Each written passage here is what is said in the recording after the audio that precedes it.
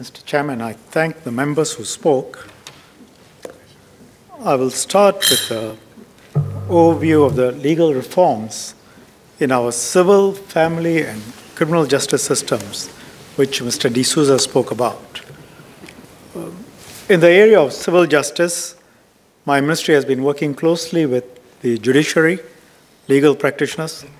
The aim is to keep legal costs affordable and to reduce the complexity of civil proceedings.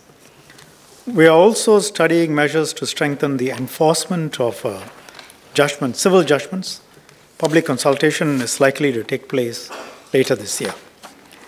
Mr. Patrick Tay asked if we will be raising claims limits in the small claim tribunals. The answer is yes, we will be.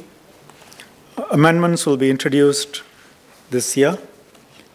It will allow claims of a higher value, and we hope it will allow the claims to be resolved quickly, cost-effectively at the SCT.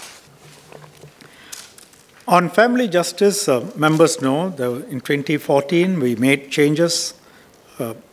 Reforms brought about several positive developments, including providing child and family-friendly approach, where the courts look at what's in the interest of the children, how best to deal with it, how to try and move on with as little acrimony as possible. To build on these reforms, my ministry has set up a committee with MSF as well as family justice courts. We've asked them to review and further enhance the family justice system. The report will be out later this year and we will act on it.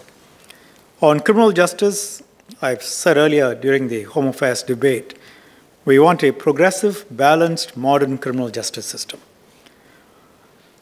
And if you look at it over the years, there have been a series of reforms, each building on the other.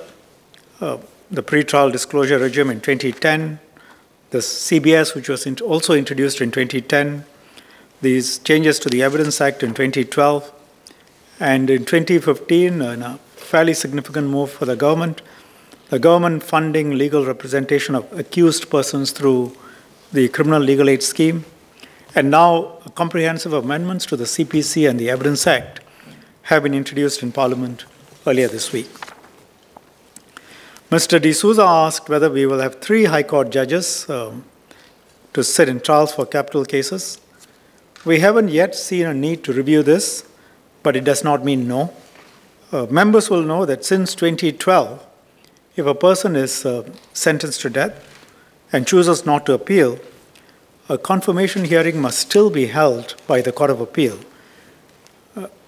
That ensures that the imposition of the capital punishment is always reviewed by the apex court of at least 3 judges.